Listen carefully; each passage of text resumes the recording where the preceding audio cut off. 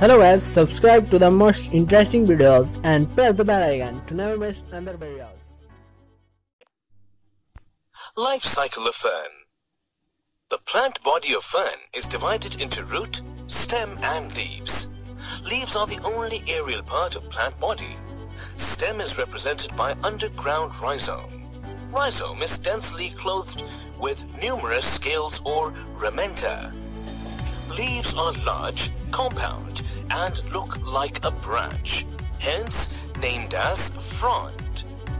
Each leaf has a short stalk called petiole. The pinnae develop on main stalk called rachis, which is the continuous of petiole. Leaflet with sporangia are known as sporophyllums. Sporangium bears large number of spores.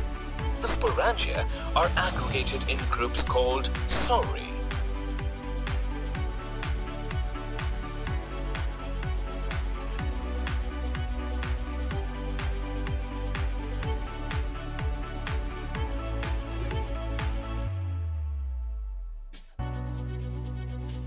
The spore is minute dark brown and tetrahedral in shape.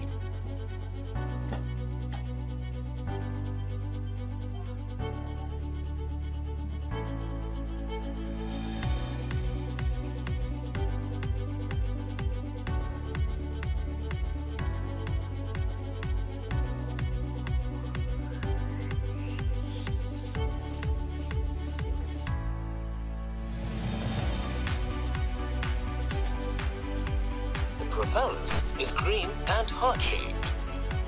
The prothallus lies flat on the ground and bears many unicellular rhizoids. On the undersurface, antheradia and archegonia are born.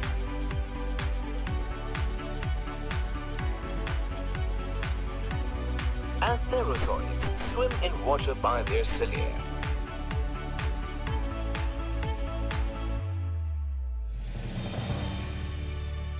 One of the sperm fuses with the egg to form a zygote.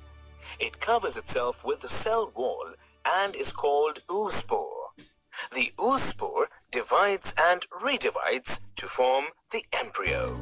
However, with the development of green leaf and root, and with the decay of prothallus, sporophyte develops into an independent plant body.